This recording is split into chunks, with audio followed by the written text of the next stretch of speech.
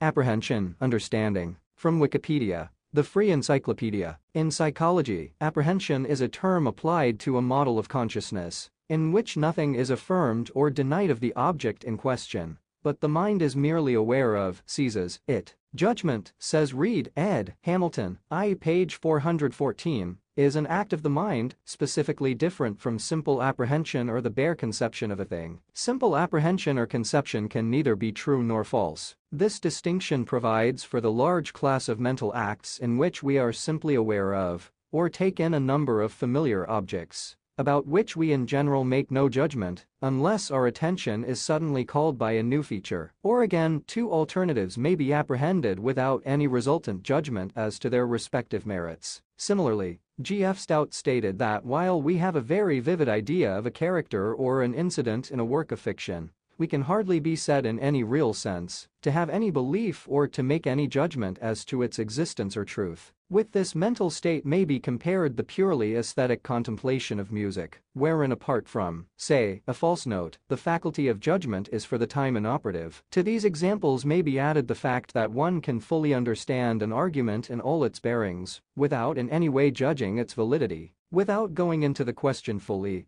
it may be pointed out that the distinction between judgment and apprehension is relative. In every kind of thought, there is judgment of some sort in a greater or less degree of prominence. Judgment and thought are in fact psychologically distinguishable merely as different, though correlative, activities of consciousness. Professor Stout further investigates the phenomena of apprehension and comes to the conclusion that it is possible to distinguish and identify a whole without apprehending any of its constituent details. On the other hand, if the attention focuses itself for a time on the apprehended object, there is an expectation that such details will, as it were, emerge into consciousness. Hence, he describes such apprehension as implicit, and insofar as the implicit apprehension determines the order of such emergence, he describes it as schematic. A good example of this process is the use of formulae in calculations. Ordinarily, the formula is used without question if attention is fixed upon it. The steps by which it is shown to be universally applicable emerge, and the schema is complete in detail.